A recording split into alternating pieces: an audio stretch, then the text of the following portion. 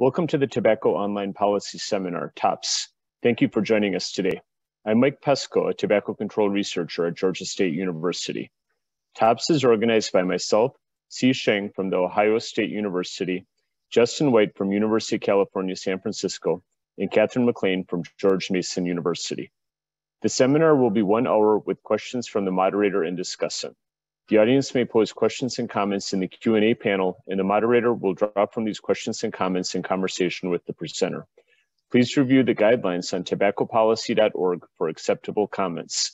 Please keep the comments professional and related to the research being discussed. Comments that meet the seminar series guidelines will be shared with the presenter afterwards, even if they are not read aloud. Your comments are very much appreciated. This presentation is being video recorded and will be made available along with presentation slides on the TOPS website, tobaccopolicy.org. I will turn the presentation over to today's moderator, C. Sheng from the Ohio State University, to introduce our speaker. Thank you. Today, we continue our fall 2022 season with a single paper presentation by Aisha Baisalova entitled Exploring Border Effects: Sensitivity of Cigarette Consumption to Excise Tax.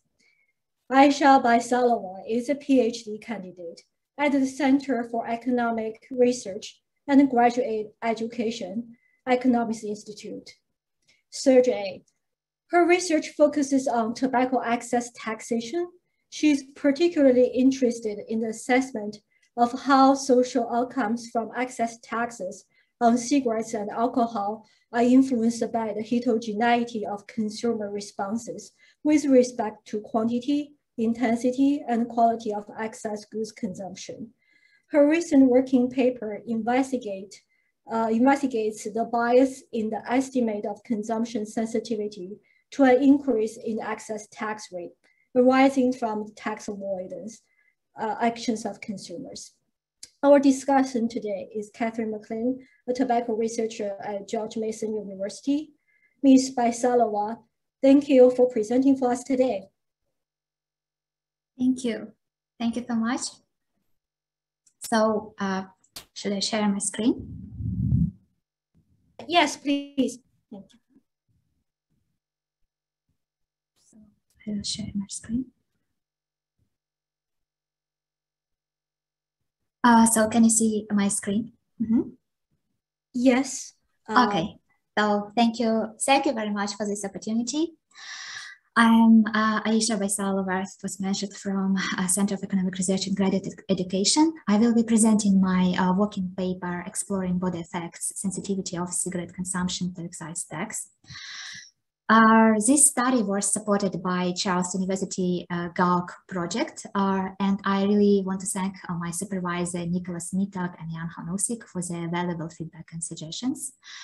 This research uses data like Nielsen consumer data, which is provided by Kield's Center for Marketing Data Center at the University of Chicago School of Business. I will start with the research question, and then we will have a brief literature overview. We will continue with the data description, estimation strategy, and estimation results. And finally, we will discuss robustness analysis. Now let's start with the research question. And as you probably noticed from the title, that we will discuss cross-border purchasing and how cross-border purchasing affects a sensitivity of consumption. So tax sensitivity of consumption. So tax avoidance opportunities can serve as an important determinant of a consumer's purchase decision in response to an excise tax increase. And cross-state purchasing in the nearest lower tax state decreases the impact of excise tax policy measures. Ignoring these border effects leads to a biased estimate of the tax elasticity of consumption. And in this research, I used Nielsen Consumer Panel data, where I estimate the bias arising from the border effects and investigate how sensitivity to cigarette excise tax and the size of bias vary for different demographic groups. I specifically concentrate on excise taxation of cigarettes in the US because of this benefit, yes, because I can track the variability of state excise taxes across states. But now let's probably look at the brief literature review and then at the data, which is quite amazing. So regarding brief literature review, we know that there are like numerous various studies which investigate negative effect of excise tax increase on tobacco consumption. Some of them are presented there. For example, Lee evaluates the effect on cigarette consumption of a large increase in cigarette tax using data from telephone survey. Coty et al. Use actually the same Nielsen consumer panel data, but for the years from 2011 to 2015 to investigate how tobacco control policies such as excise taxes and smoke-free laws affect purchases of cigarettes and electronic cigarettes. Pesca et al. Also investigates from interesting angle and investigates cross-product elasticities. So they find an evidence that higher traditional cigarette tax rates reduce adult traditional cigarette use and increase adult electronic cigarette use. However, it's also important to account for the fact that tax sensitivity can be affected by possible tax avoidance actions of consumers, such as, for example, stockpiling if the future increase of tax is known in advance, or cross-border purchasing in the nearest lower tax state. So this paper is mainly investigating cross-border purchasing. We know that since consumer decision is determined by the final purchase price, imperfect tax pass-through to prices may bias the estimate of tax sensitivity. So actually, when we observe a significant increase in tax, the price will not be probably reflecting the actual price, will not be probably reflecting the whole tax increase, which is called tax pass-through to prices. And there are very interesting studies. For example, Harding et al. It's a very good study. They showed that in the USA, cigarette taxes are less than fully passed through to prices. They also used Nielsen consumer data, but for the early years. Kim and Lee, they used exactly the same framework, actually, not exactly, but very similar framework to Harding et al. And find that cigarette taxes are shifted significantly less to consumer prices in cities with large minority populations. Xu et al. Investigated how tax pass-through differs between premium and generic brands of cigarettes. It's also a very interesting study because these researchers were also investigating different price minimization strategies and the impact on tax pass-through, especially when consumers were buying cigarettes in Indian reservations, where, as you know, you don't pay state excise tax. Cho et al. Also introduced a very interesting discrete choice model to examine state border crossing in the market of cigarettes. So, for example, they were considering very interesting data where they were comparing the prices, the actual reported prices in tobacco use supplement with the average cigarette price in the home, in the state of residence, and actually with the cigarette price in the lower tax state. So all these studies are very interesting and clearly the impact of cross-border purchasing on estimated tax elasticity may be significant, and it may bias the estimate of tax sensitivity. So now let's continue with the data description. It's actually a very good data set. It's a Nielsen consumer panel data, which is unfortunately not freely accessible, but it has very rich information. For example, it has all types of demographic characteristics, so various demographic characteristics, also information on individual level prices, which are actual prices. Also, which is very important, it has address of residence of panelists at each point in time. So this will allow us to estimate border effects. And of course, we have weekly purchase history of cigarettes and all possible characteristics of product characteristics as well, including UPC codes. Now, let's consider. So at the beginning of my data preprocessing job, I had basically Nielsen scanner data is a transactional data set. I had around more than 3 million cigarette purchase transactions made by 52,000 households spanning from 2004 until 2019. And since I wanted to do panel data analysis, I transformed the transactional data into panel data by aggregating the data to household quota level. The frequency of the panel data set coincides with the frequency of historical cigarette tax data obtained from CDC database, and the resulting panel data set comprises 378,000 observations of quarterly cigarette purchases. It also, of course, includes demographic characteristics for each household and each quarter, basically point in time, and tax rate in the state, including also geographic information. The most difficult and probably tricky parts in the data processing was to estimate the distance to the lower tax state border.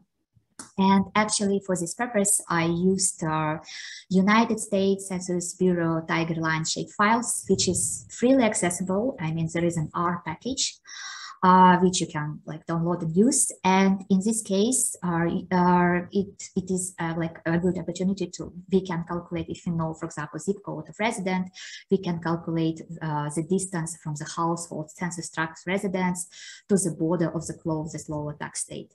So the estimation procedure was quite simple. So I identified the coordinates of boundaries for each US state using these shapefiles and calculated the distance from each consumer zip code to the state boundaries of every US state. Then I estimated the distance to the lower tax state for each time period and consumer zip code as the closest distance to the border of the state with the lower state cigarette tax. So in this case, of course, I was it was not possible, I mean, feasible to somehow evaluate the difference between state of residence and lower tax state and maybe construct a more complicated rule. But in general, what I was doing, I was just for each point in time, each zip code and each consumer, looking for lower tax states, so for the states with the lower tax rate, and basically choosing the closest one, which has the closest distance, and saving the distance to the lower tax state. Since we measure the distance to the lower tax state for each time period, we are able to properly capture the state and time level heterogeneity in cigarette taxes and the cost of cross-border purchasing. And in these charts, I just simply illustrate the distribution of panelists, which are in the Nielsen dataset over US states. This is only panelists who purchase cigarettes. They are mainly concentrated in the eastern part of the area, as you see. Also, I was actually analyzing separately panelists residing near the border of a lower tax state, which are residing at 25 kilometers from the border, and the panelists residing far from the border as well. So this is just a distribution. Now let's continue with the estimation strategy, and estimation strategy is very simple. So what I did, I just took a regression specification, panel data regression specification, where I just regressed cigarette consumptions per quarter on excise tax rates and some variables which are related to border effects. These are distance to the nearest border of lower tax state, difference in the tax rate between a state of residence and lower tax state, and interaction term between distance and tax difference. Of course, I also included household demographic characteristics and individual and state level fixed effects. So this is a regression specification 1, and then in the regression specification 2, I used exactly the same model without variables related to border effects. So it's mainly tax in the state of residence, demographic characteristics, and individual and state level fixed effects. So our purpose was to see whether the tax sensitivity or tax elasticity in these two regression specifications is statistically different. And it's indeed the case. So we observe that tax sensitivity in the model specification with variables related to border effects is larger than in the similar specification excluding these variables. And actually all the variables which are related to border effects are statistically significant. What is interesting, I actually performed exactly the same exercise among heterogeneous groups. So the most important are actually group which we need to consider, it's border residents and non-border residents. So border residents, I defined using very simple rules. So all the border residents which are living less than 25 kilometers from the border of the lower tax state are considered to be border residents, otherwise it's not border residents. And for these two groups, I estimated regression specification 1. So specification 1 is just panel data regression with demographic characteristics and variables related to border effects. And then regression specification 2, which is panel data regression with exactly the same variable, but without variables related to border effects. And as you see, for border residents, the bias, so the difference between these two coefficients, between estimated tax elasticity, is very, very big. It's actually 2.5, 5, difference. But for non-border residents, the difference is not so significant. I did the same exercise for different demographic groups. For example, I identified heavy, average, and light smokers. In this case, I just by unique or, for example, household IDs calculated what their historical average per quarter cigarette consumption. And for example, the smokers which are on average consume more, for example, I defined in the heavy smokers group, the rest are from to average, and then light smokers group, these are smokers which consume small amount of cigarettes on average. And as you see, the bias is also present for all these demographic groups. And actually for heavy smokers, the estimated sensitivity is larger. I did a similar exercise by household income, head employment, and also by education groups. And what we observe, actually, a very interesting observation, that in general, low income, unemployed consumers or consumers with high school graduate or lower education, they have, in general, higher tax sensitivity of consumption. This is actually expected, yes, because if a consumer has a lower income, the impact of tax increase may be more significant for these consumers. Also, the same exercise was done by age, so by different age groups, and we observed that their bias is still present for these demographic groups by the presence of children and by gender composition. So as a conclusion, of the estimation results, we observe that the bias is particularly large for border residents. And estimated elasticities are larger for the low-income groups, higher tax sensitivity estimated for unemployed consumers and consumers without college degree can be potentially explained by the fact that on average, these demographic groups has lower income.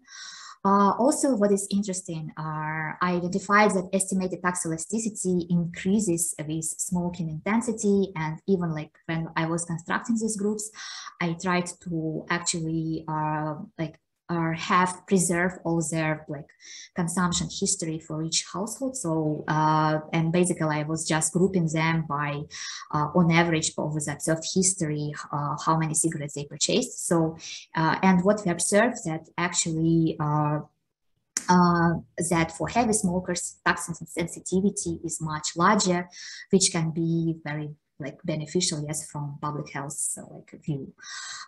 This is actually also in contrast to the previous existing studies of Lee and Coty, who show that heavy smokers to a slight extent do not respond to excise tax policy measures. So I think this is the first course. So if you have any questions, I would be happy to answer them. Thank you, Aisha. I think before we move to our discussion today, there is a clarification question. So what year was the data collected? Yeah, so the data was collected for a large span, so from 2004 until 2019. Thank you. So I think let's turn to Catherine, our discussion today first, and then we'll address the audience questions later. Thank you. Thank you so much. This is a really fascinating talk. I just have a few questions. My first question is sort of about other taxes. If I'm understanding this correctly, I think you're looking at state taxes, state cigarette taxes. Yes. Are you able to look at any of the sub-state taxes and how that might impact your findings? Actually, this is an interesting question. In this study, I used only state excise taxes because I was trying to actually capture the state level heterogeneity and this impact of cross-border purchasing. So if in some area the excise in some state excise tax is lower, so basically this border effects. But of course, there is also a federal cigarette tax, which is common for all states, and also there are like different kind of for example, geographical areas, for example, Indian reservations, yes, in which you do not pay excise taxes at all. So this is also one of the options kind of tax avoidance opportunities. Yes, this is one of the tax avoidance opportunities that should be also considered. But yes, in this particular study, I was concentrated only on state excise tax. Okay, thank you very much. And I had just a couple of questions about your empirical specification. I'm wondering, what roles do both the state and the individual fixed effects play? Because my sense is if you include both, are we going to be identifying? Yes. So this actually an issue which we were discussing a lot with my supervisor. The problem is that I was actually estimating the specification without state and individual level fixed effects, because as we know, they are capturing already this individual level and state level fixed effects. These are heterogeneity, yes. So if they are estimated separately, it's a kind of individual intercept for each household or for each state. So of course, in this case, we are like the coefficients which are capturing in this panel data specification, they are capturing actually change in dynamics. If some demographic composition for a household change, then actually what will be the impact of cigarette consumption. And since we have it in a dynamic panel model, and we also can observe, yes, that for around 30% of our panelists, they also either change state of residence, so their distance to the lower tax state changes in time for around 30% of observations, which is actually good and beneficial for me. And this means that either taxes in the lower tax state changes, or either they change their place of residence.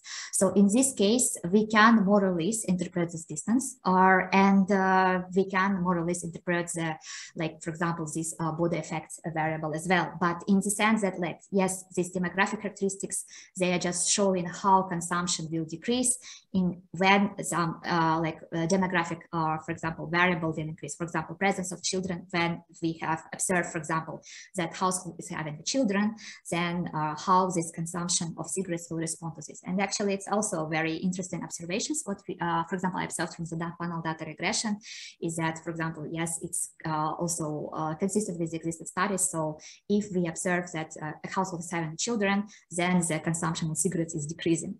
So yeah, but I understand your concern, and actually I estimated this specification without individual and state fixed effects. The problem was in this specification, actually some of the coefficients on some demographics, they were they didn't have proper economic intuition, so it was for few of them, but the magnitude and on average the estimates on the border effects variable and on their tax, they were actually the same, approximately the same. So I also presented these results in appendix.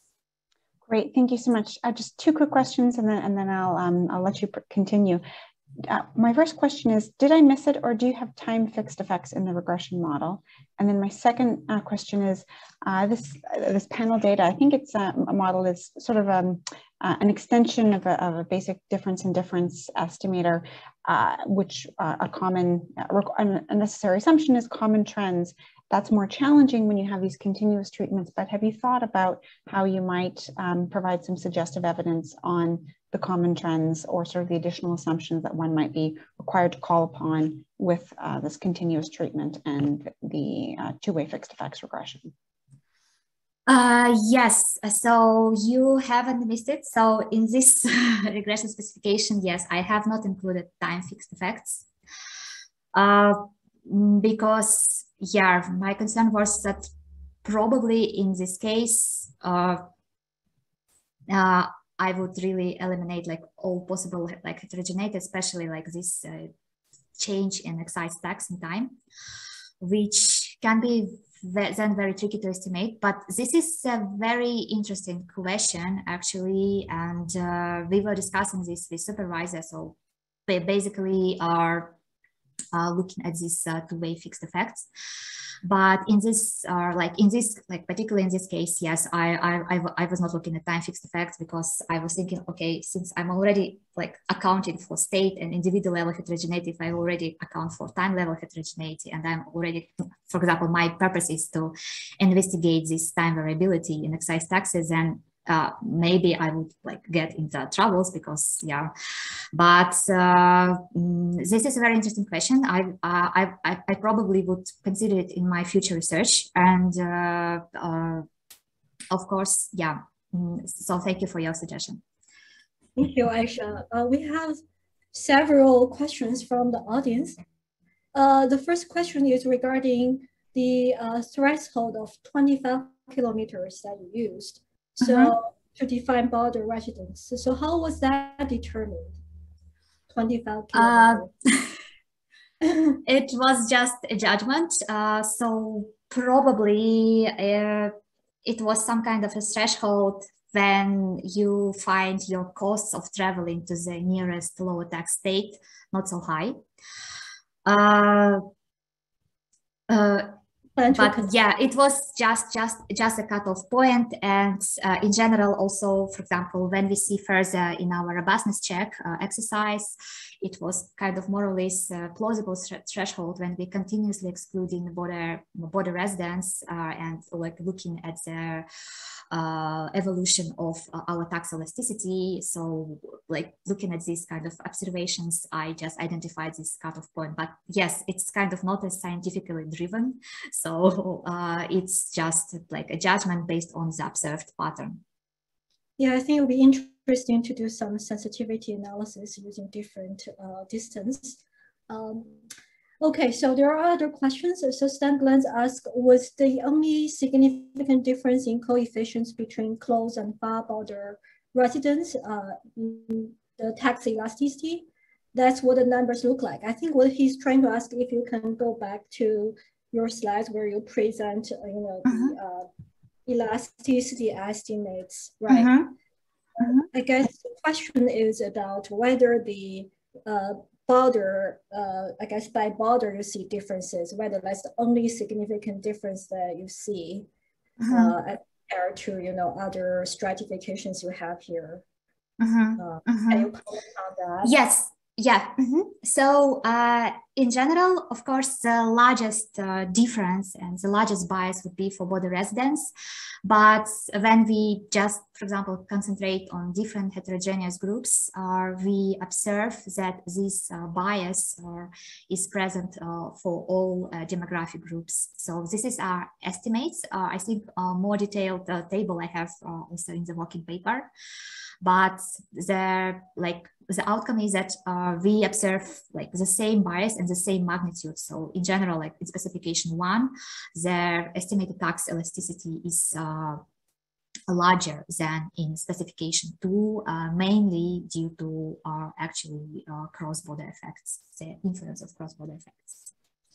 Yeah, so I think if you report the standard errors, it'll be more clear. To tell whether I reported actually, I think in the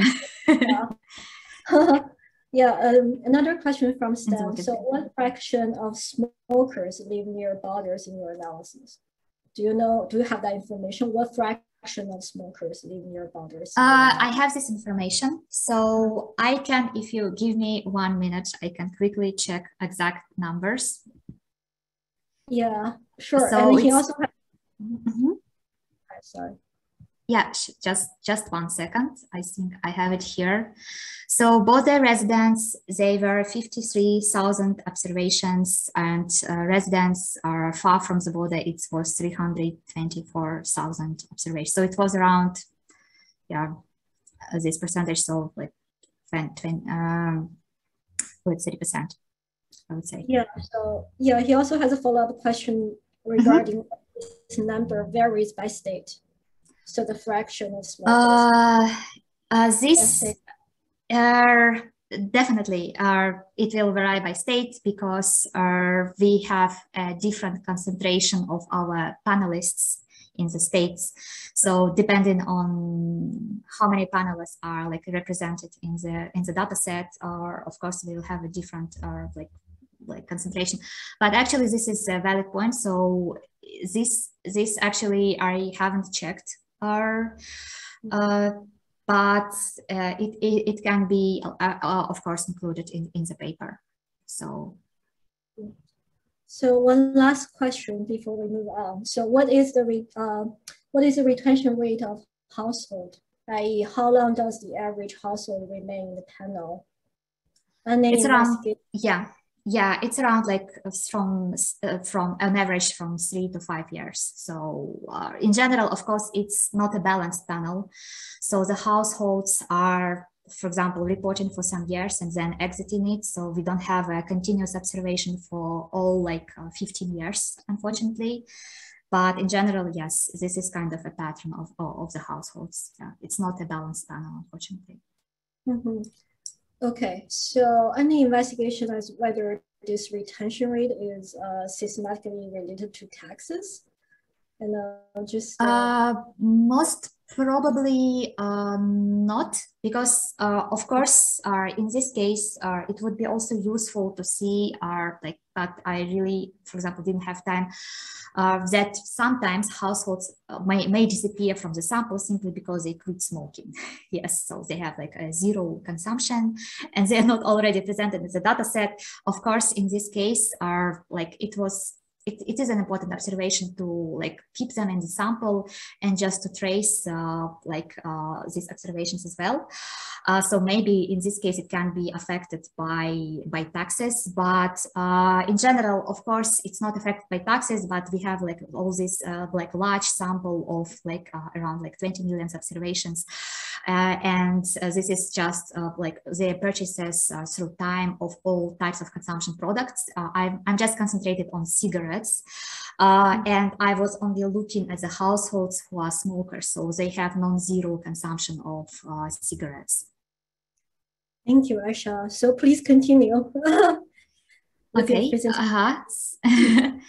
So let me then go to the last and very interesting part of the presentation. This is a robustness analysis, and in this case, like I wanted to do some like robustness check, and to ensure that the preliminary estimates of the bias and what we observe in the data are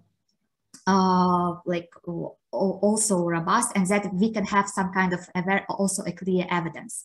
So as a robustness check, I wanted to ensure that tax sensitivity are in a state of residence in model specification 2, so without border effects, on average exhibits a decreasing pattern when we subsequently remove households residing near a lower tax state border from the estimation. So in general, I did a very simple exercise. I start with the whole population sample. I estimated my regression specification 2, and also the tax elasticity of cigarette demand for each demographic group. And then further, I was subsequently excluding border residents residing less than 5, 10, up to like 50 kilometers away from the border, and was re-estimating the tax sensitivity for aggregate sample and for each population group. And what I was expecting to see, I was expecting that the estimated tax sensitivity should gradually like increase, yes, so since it is negative, yes, like apparently it should show this gradual decreasing pattern when we subsequently exclude remove households from the sample. The decreasing pattern of the negative coefficients on the home state tax implies that the cost of cross-border purchasing increases with distance to the lower tax state border. Therefore, the tax sensitivity estimate gradually converges to the unbiased estimate when border effects are eliminated. Of course, we also need to take into account very important fact that when we are excluding border residents, subsequently, we are excluding also a big portion of our sample, and probably the impact from the sample decrease may sometimes like outperform, yes, the impact from cross-border effects. But in this case, it's still a very useful exercise, and this is these are results on aggregate sample. As you see on this chart, the error bands show the bounds of 95% confidence intervals. I was actually estimating at the point 0, so kilometers from the border, the model specification 2 on aggregate sample. Then I was excluding all border residents that will live in 5 kilometers from the border, then re-estimating again tax sensitivity and the whole regression specification. And I did it like 10 times subsequently, and like trying to observe whether I have really this decreasing pattern in tax estimate.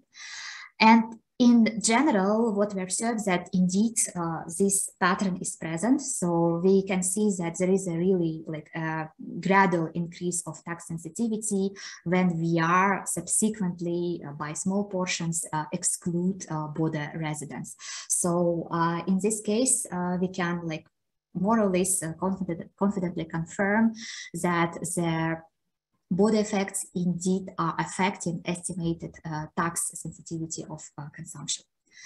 The same I did for different demographic groups. So, for example, by income and by employment status, we observe that for the households with low income and unemployed consumers, very similar pattern when we perform this exercise, which is a bit surprising.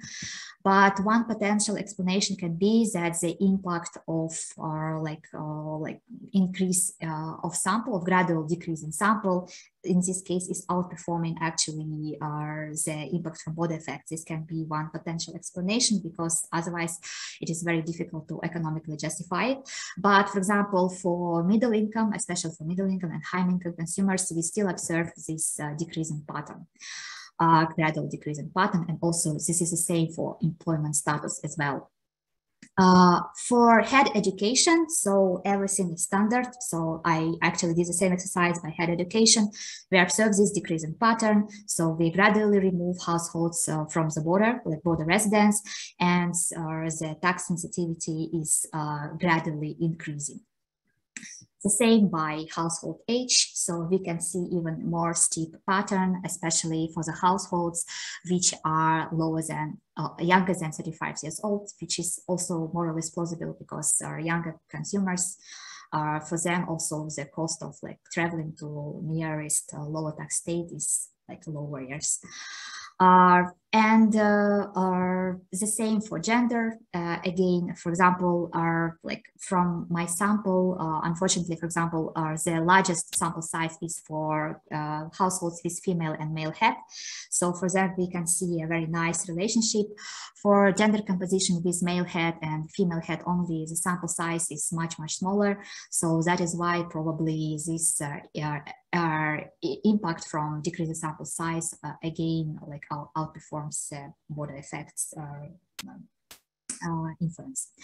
And we observe the same for smoking intensity. It's very interesting to see that, for example, for heavy smoker, how sharply it decreases. And for heavy smokers, the estimated tax sensitivity is much, much higher, for example, than for average smokers, which is actually in contrast to the existing studies.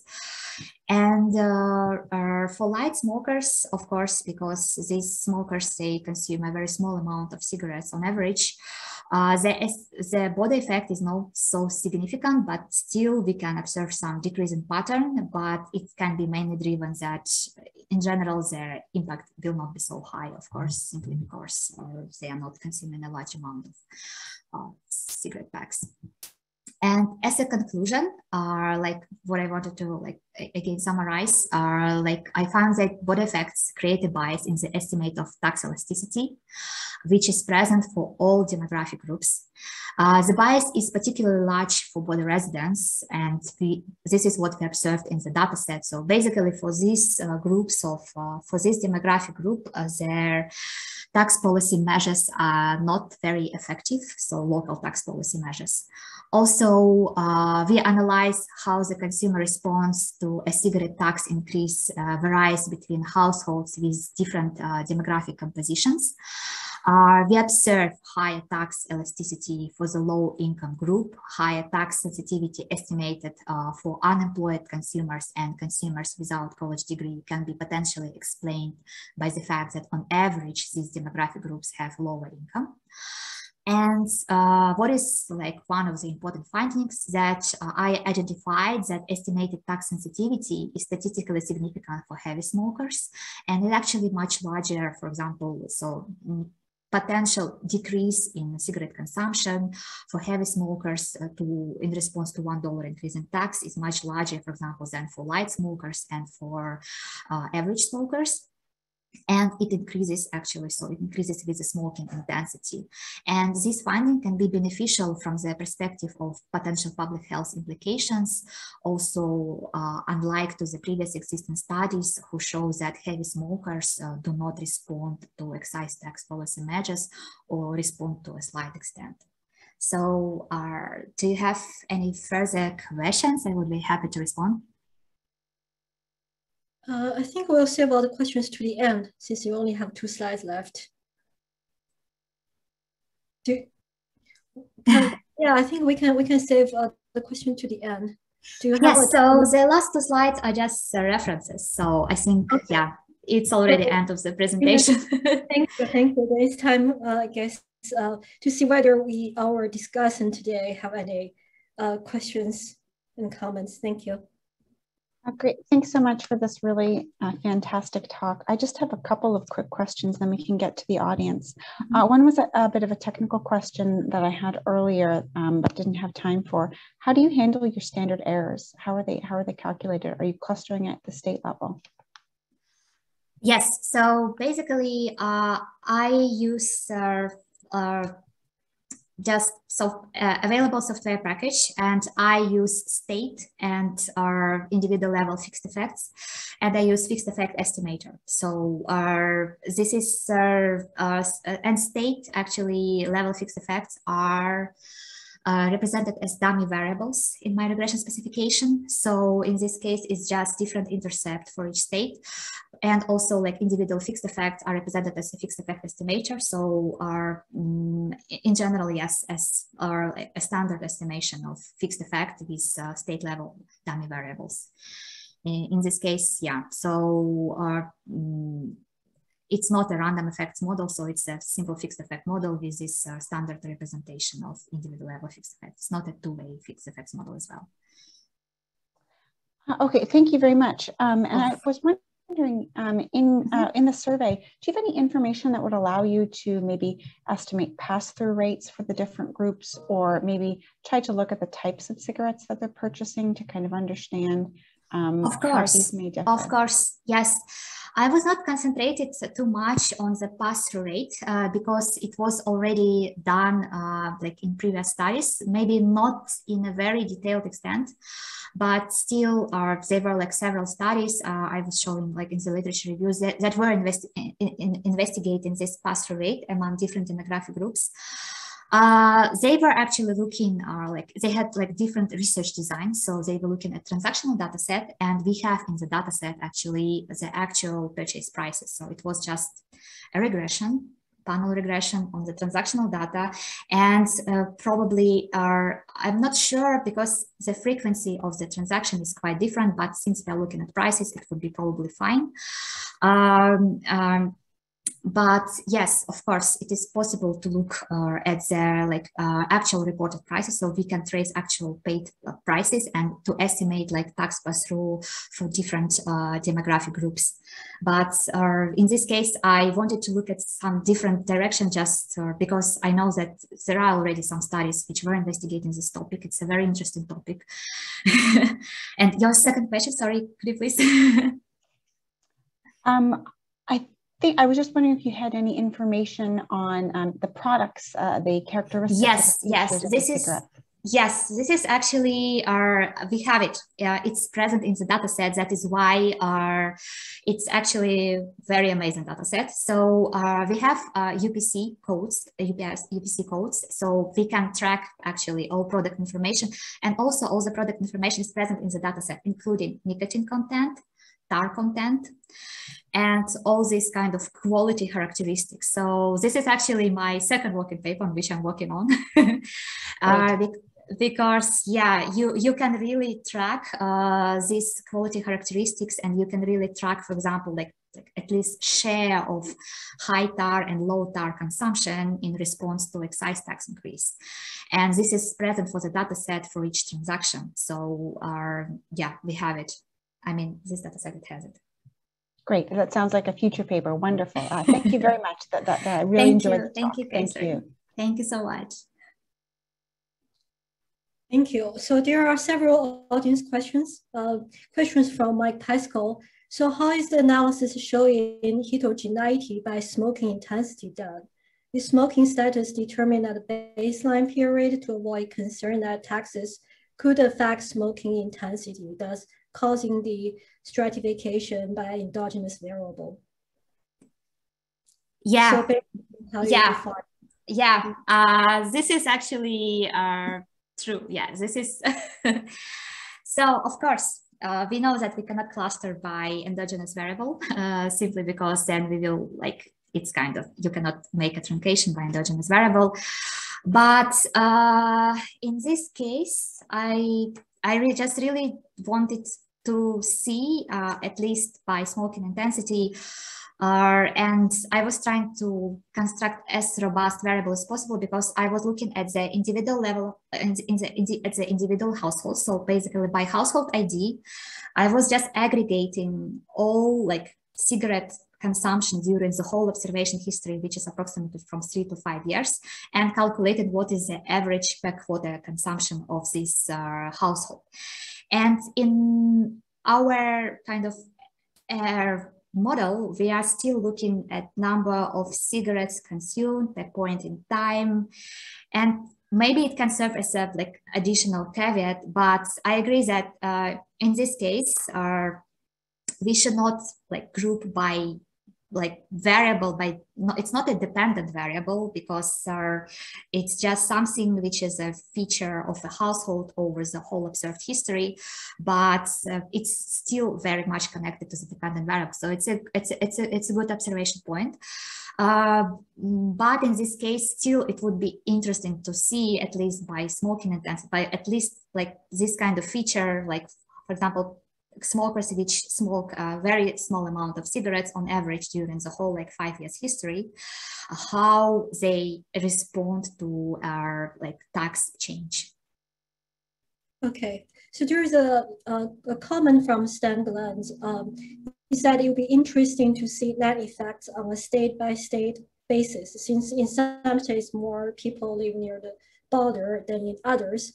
So he also thinks you have the data to do that. Yes. Research idea. Do you have any additional response? Yeah, so actually, in this case, this is a very useful comment, and of course, we have this kind of state level heterogeneity, and we have this state level variability of taxes across state, which can be very significant, from 50 cents to $5 per pack. But this would be another regression specification. Of course, in this case, we cannot include, for example, state fixed effects. So this one I would probably also maybe investigate or in the future. Yeah, but this I have data for this, and I have already like even prepared modeling data for all this information. Yeah, thank you. So I'm going to combine 3 audience questions because I think they are related. So from Lisa, she has a question regarding other potential means of tax avoidance. For example, some smokers would switch from cigarettes to cigarillos to save money. So that's a way of alternative tax avoidance. And also there is a question regarding black market, so illegal cigarettes. Can you comment on this other tax avoidance behaviors, and can you observe that in your data? In the data, most probably it is difficult to observe, but I mean, especially black markets. So I think what can be done, maybe if we have some information on the tax legislation for each state, and maybe also some information, it would be very useful, like about like black market, like percentage of black like cigarette markets, yes, or like for example, one of the tax like avoidance opportunities is purchasing in Indian reservations as well. So of course, if for example, like we will do some further investigation whether we will have this state level information on the share of like illegal cigarettes, or on the share of, for example, availability, for example, like or opportunity to buy like cigarettes in tax-free areas, for example, such as Indian reservations. So this can be potentially incorporated in the dataset, because in the dataset, which is very good and it's kind of very beneficial, we have zip code, so we can track, and we can track it's like changing in time, like exact coordinates of the resident. So and in general, it can be done, but it should be like, of course, taken from other like data sources, and especially, of course, like, for example, in the future, like probably we need to do some research on the like this state level aspects. But it would be really nice data if we would have it like this kind of the shares of like illegal cigarettes, or like or some other factors which are actually may create this tax avoidance. And of course, one of the tax avoidance opportunities is also stockpiling. And I think in this model, or we can somehow create actually a more or less robust estimate of this stockpiling impact as well, because yeah, I think the audience is also interested in learning whether we can see the transition from, for example, cigarettes to cigarillos to save money. Yeah. So that's the way. Yeah. Yes, of course. Yeah. Go ahead. Thank you very much. All right. So there is a question from James Prager. He wants to know, how did you calculate the actual elasticities? It appears you only refer to the slope coefficients in a linear regression. So the coefficients are partial derivatives, but not elasticities. Wouldn't your conclusion rate heavy smoker having higher elasticity change if their coefficients were derived by using prices divided by consumption or quantity to make them elasticity? Their quantity of consumption is larger than others by definition. So if you want to look at this question, you can click Q&A. I think it's a very interesting econometrics question. Yes, actually, it's a very interesting question. So, of course, this is a valid observation. I was, honestly looking just at very simple panel linear model, where, yes, it's just estimated using like some simple model, like, of course, in panel data case, it's a generalized method of moments, but like even OLS, ordinary least squares, will work, and it will like provide approximately the same estimate, but maybe not efficient. And of course, in this case, since it's a linear regression, this elasticity is very much connected to the like consumption, like in intensity, as it was also stated by Mike. So This is a valid question, so thank you for your suggestion. I think it would be really good to also maybe consider it in my future research. So yeah, consider it from a different perspective. Thank you very much. I don't see any additional audience questions. Thanks very much. I really enjoy your talk. So let's thank you so much. MC Mike to wrap this up. Thank you. Thank you. We are out of time. Thank you to our presenter, moderator, and discussant. Finally, thank you to the audience of 130 people for your participation. Have a top-notch weekend. Thank you very much.